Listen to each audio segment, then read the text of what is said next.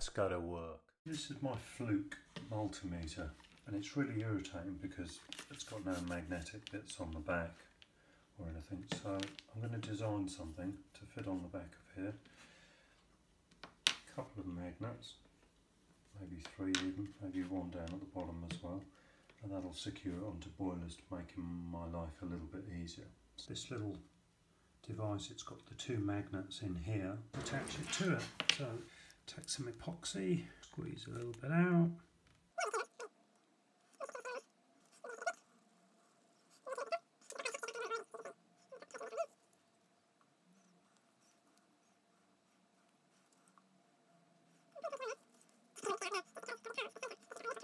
So we'll let that dry. Okay, so this works quite well for me. It needs a modification, so it flicks up, which is great, and enables it to stand up fine.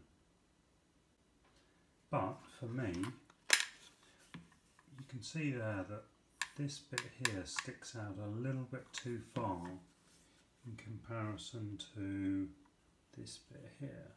So what I thought is I would bring that down in profile so that it will still click up into that position there. So we're going to redesign it. I'm going to do a time lapse on the printing so that you can see what it gets up to. Anyway.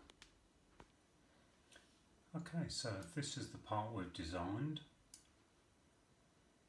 and we're going to bring the snap.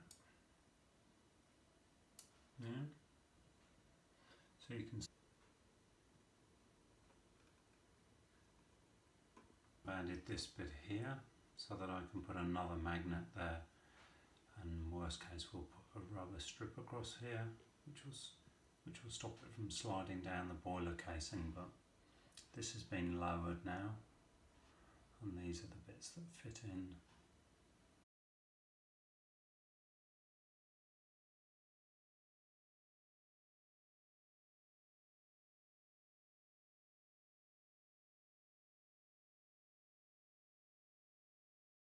Okay, this is the item straight off the bed. So you can see it's finished, it's got the lugs there. And this is the bit that we just made.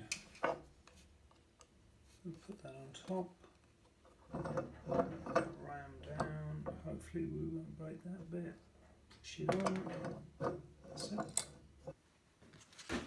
Okay, so this is our new piece, so we'll just slip this on. Hopefully it'll just push on, twist it on. Yeah. Clips onto there. That's nice. That ain't going anywhere. Anyway, hope you like the video.